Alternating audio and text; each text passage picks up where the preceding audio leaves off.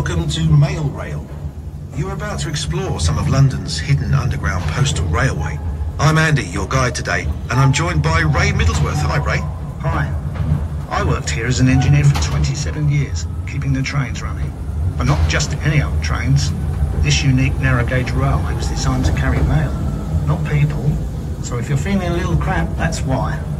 And although we have a driver today, the original mail trains were driverless. It was a huge network of automated electric trains running right under central London, carrying mail between main railway stations and sorting offices much faster than along the congested streets above our heads. And it's amazing to think construction of the railway began as far back as 1914, with the tunnels dug by hand. Work was put on hold during the First World War, but when the railway finally opened in 1927, it cut the journey time across London from a few hours to just 30 minutes. It was an engineering marvel. Mail rail ran almost non-stop, night and day, for over 75 years until 2003. As we explore, we'll be going back in time to see tunnels, loading platforms, and a few surprises. We'll be at our first stop in a few minutes.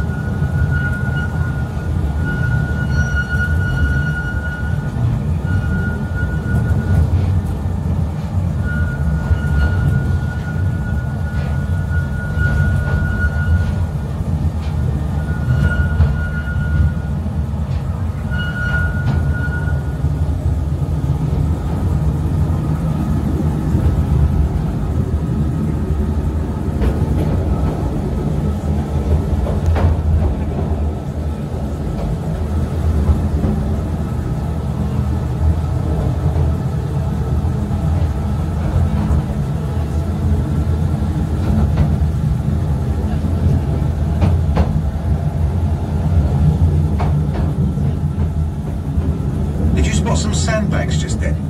Ray, could you tell us about that? Sandbags on the line. That's called the sand drag.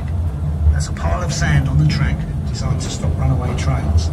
If they run down that hill we've just come down, that will catch them.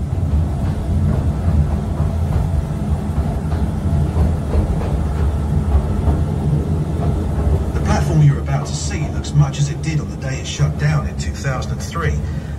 Ray, can you describe it for us? When mail rail was running, this platform would be a hive of activity.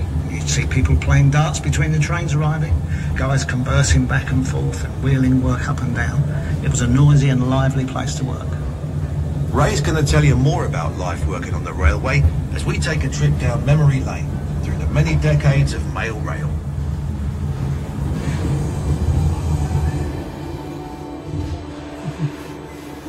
We're under Mount Pleasant sorting office, heading east to Whitechapel.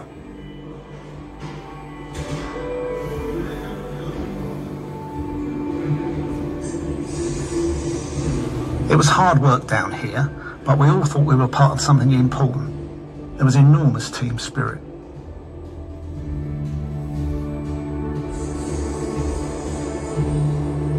We seemed to get ourselves in the news a lot in the 90s. It didn't hurt that Bruce Willis made a film down here called Hudson Hawk.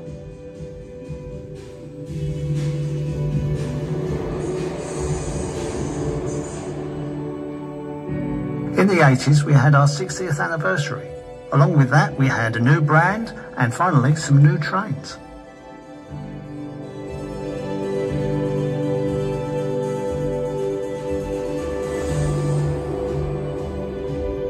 I'll tell you two things that sum up the 70s. Postcodes made life a lot easier, and strikes made life not so easy.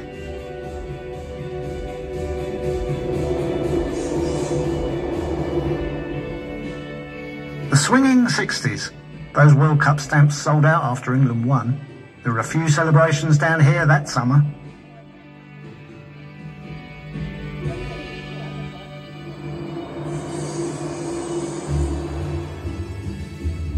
In the 50s, air travel became much more common, and so did airmail, and that meant even more of it travelled along mail rail.